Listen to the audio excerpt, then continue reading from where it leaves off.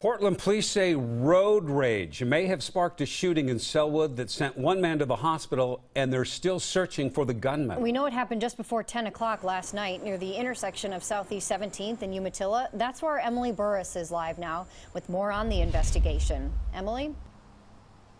Hey, good evening, Jennifer, Jeff. Yeah, this stretch of Umatilla behind me was blocked off for a couple hours last night as police were searching the area for evidence.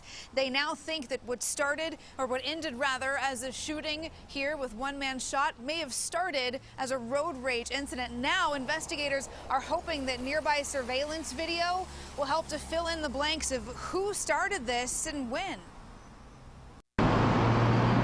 Just about any day of the week, this is a busy part of Sellwood. I see a lot of impatient drivers. During the rush hours, it really gets stressful.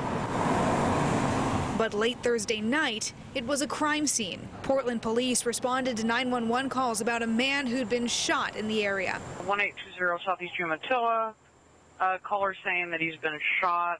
We have another caller saying now that they heard one shot, and the patient's going to be a 35-year-old male shot in the hip. He's claiming he doesn't know who shot him. But investigators think it was road rage that sparked the confrontation.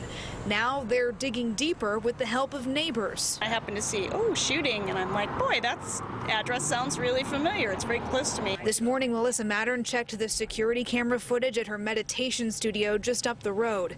Caught on camera, several drivers and a single shot. You never think you're going to need the camera, but we're in sort of that part of Sellwood where there's a little bit more action. Her video and others nearby may now help detectives learn what and who started it all. For now, she hopes it's a lesson for other drivers to take a deep breath. You don't have to let 10 seconds ruin your whole day.